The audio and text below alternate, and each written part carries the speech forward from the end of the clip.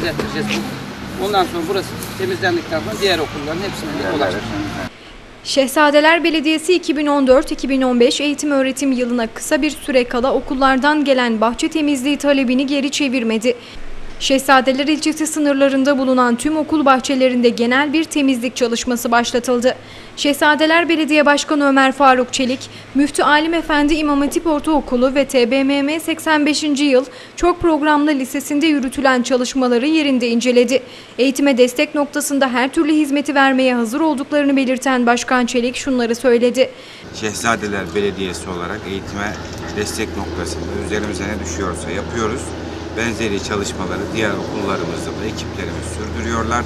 Okullarımız açılıncaya kadar da okullarımızdan gelen talepleri birer birer yerine getireceğiz. Her şey insanlarımız için, her şey çocuklarımız için. Çocuklarımızın iyi eğitim almaları, nezih okullarda okumaları, şehrimizin ve ülkemizin geleceği adına büyük önem taşımaktadır. Şehzadeler Belediyesi'ne desteklerinden dolayı teşekkür eden TBMM 85. yıl Çok Programlı Lisesi Müdürü Mustafa Örnek ise şöyle konuştu. Okul bahçemizin bakımı ile ilgili gerekli çalışmaları başlattılar. Dün itibariyle çalışmalarımız başladı. Çimlerimiz biçiliyor. Şu anda işte ağaçların budaması ve bahçenin genel temizlik işlemleri yapılacak. Teşekkür ediyoruz başkanımıza, hem mahalle olarak hem okul olarak Şehzadeler farkı bir kez daha ortaya çıktı diyoruz. Sağ olsunlar.